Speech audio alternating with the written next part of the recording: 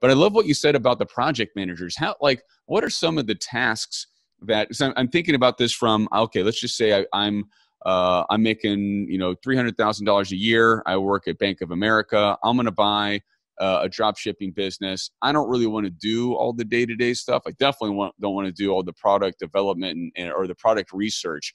What's something else if they were to hire somebody, if they were to hire like their first team member post acquisition, who would you recommend they hire? I like what you said about the project manager. I'll comment after you, but I've got some ideas around it.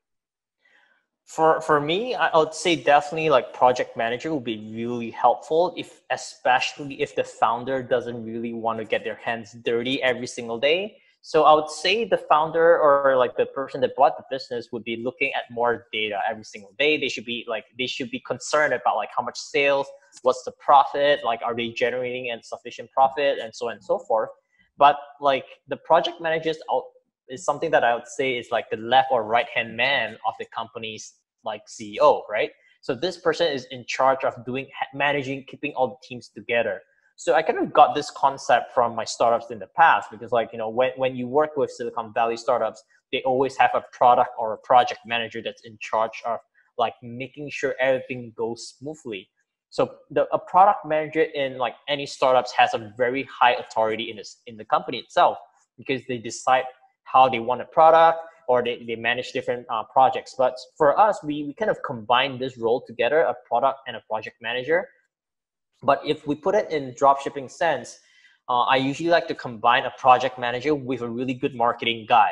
So this person, because like marketing is what makes a difference, right? But at the same time, you need someone who knows some marketing to kind of like manage the people. For example, the product team research team leader, right? Or you have so many people you want to manage.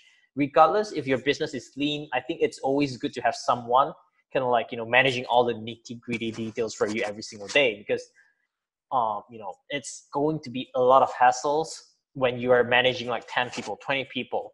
But project managers, as long as they have been trained in like scrums or like whatever, like different project management skills, they would bring a fresh refreshment to your company. Because like a lot of people, like for example myself, I don't know what's like, I know I didn't know before, but like my project managers taught me like, hey, we should do a stand up every single day. We should use Trello. We should use ClickUp. Here's how we do it.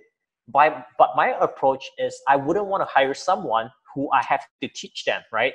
Because that defeats the purpose of me spending so much money to hire someone that I have to teach, right?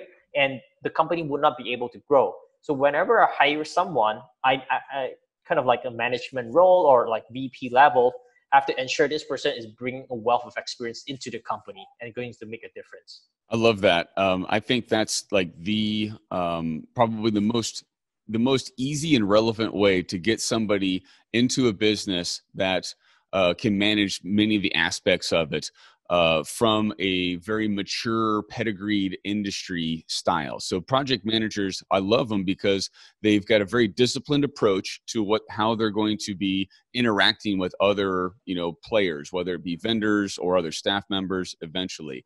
And then the business owner being the one looking at the key performance indicators, the sales, the profit, the expenses, checking invoices, like that kind of stuff. I think is a really good role for the owner too. And it also doesn't take a whole lot of time. Exactly, So yeah.